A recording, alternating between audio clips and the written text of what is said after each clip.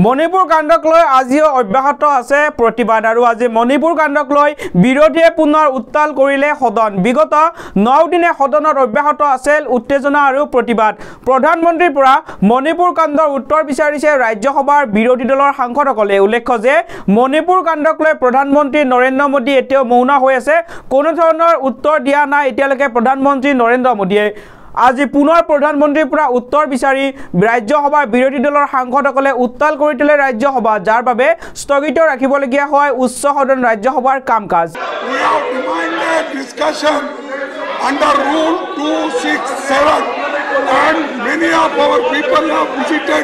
I want the House personally our people have visited Manipur.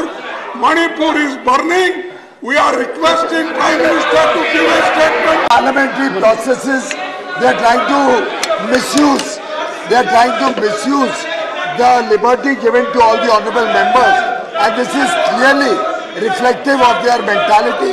When the government is ready to discuss Manipur, when the government has already acceded to the sense of the House that there should be a discussion on Manipur, they have already spoiled, sir, 9 days, 9 important days of the House.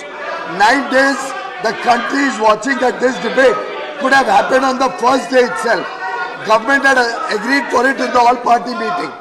I see no sense, and I wonder what is the message they are trying to give. Are they running away from the debate? What is it that they are trying to hide?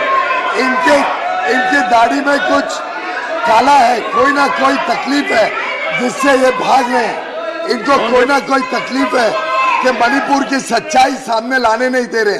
मुझे लगता है विपक्ष के लोगों ने introspect करना चाहिए. विपक्ष के लोगों ने एक बार पुनः विचार करके तय करना चाहिए. इस सदन में मणिपुर की चर्चा हम चाहते हैं.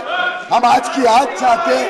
आज की आज चर्चा शुरू की जाए 176 रूल में, और आज की आज दूध का दूध पानी का पानी हो जाए. मुझे लगता है ये विपक्ष की रणनीति रोज आपको तकलीफ देना, कोई नाम पढ़ने की जरूरत नहीं है. पूरा सदन इस बात से सहमत है.